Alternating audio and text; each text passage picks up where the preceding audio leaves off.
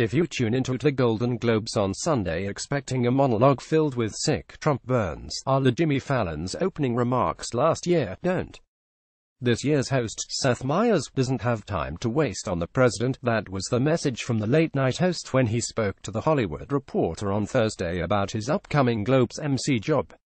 While happy to take jabs at Donald Trump on his own show, Meyers said he will most likely be leaving Trump out of the ceremony this year, but, of course, nothing is definite.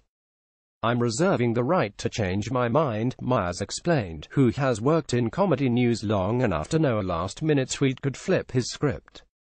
Keep up with this story and more by subscribing now, barring any new nuclear threats, though the 44-year-old comedian said he has bigger and better things to mock, especially this year with everything that's happened in Hollywood. It seems far more important to have the focus there as opposed to anything that's happening in Washington, he said, referring to Hollywood's ongoing conversation regarding sexual harassment and assault stemming from the October allegations against Harvey Weinstein. Seth Meyers and wife Alexi Ashe arrive on the red carpet for the 2014 Golden Globe Awards.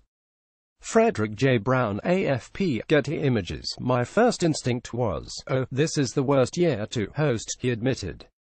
"And then I had conversations with my wife and with the women on this staff, and we all agreed it's an opportunity to be able to say some things that you wouldn't be able to say in previous years." Meyers explained that he relied heavily on his wife, human rights attorney Alexi Ashe, to help him craft jokes around a topic that doesn't always lend itself to joking.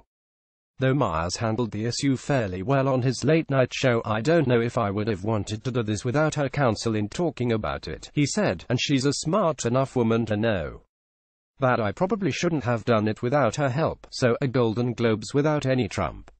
That would be a drastic change from last year, which featured Meryl Streep's impassioned presidential takedown in her acceptance speech." For his part, Trump supposedly wants Hollywood elite like Streep to leave him alone.